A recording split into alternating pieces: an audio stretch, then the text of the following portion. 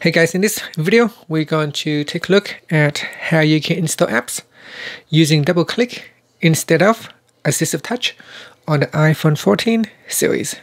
So first, let's go back to your home screen by swiping up at the bottom of the screen. And on the home screen, open up Settings.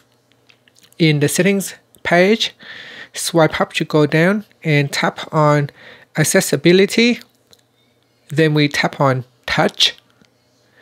Next, tap on Assistive Touch.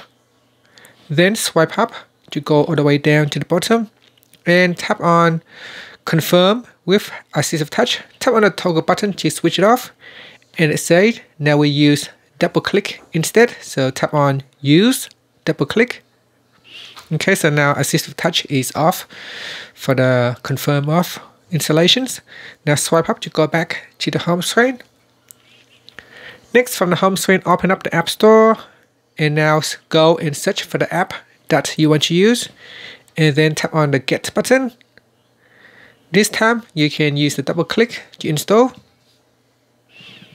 and from there, you can confirm by using the camera. So we're going to confirm the camera by after you have pressed on the double click, and that's it. So that is how you can use double click to install apps instead of using Assistive Touch.